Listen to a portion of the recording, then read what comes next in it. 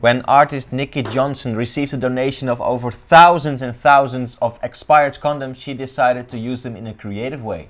She made this donation into an artwork together with 23 like-minded artists.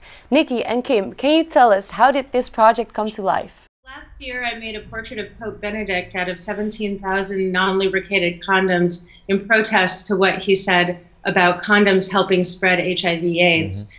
A company heard about what I had done, and they had a client who was no longer paying their bills, and inside the storage space were 1.2 million condoms. So I decided I would open up the discussion to a group of artists, rather than it just being my voice, and have an exhibition that explores the potentials of the material as well as engage conversations about safe sex.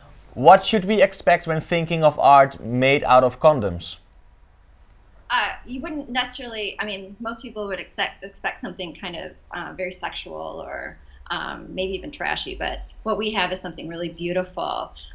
We have lots of sculptures and drawing and photography, mixed media, and we also have this piece that I'm showing right here. This is called Brooch by Amelia and Ariel Toki, and it's actually made out of condoms and the condom wrappers. So you can see it on the back, but it actually looks like sterling silver. And why did you choose to open up your exhibition at World AIDS Day? It was a great day. People are paying attention, and it's a good time to get the word out. Thank you, Niki and Kim. And for our viewers, you can check out Niki and her condom art at the Preservatif exhibition in Wisconsin.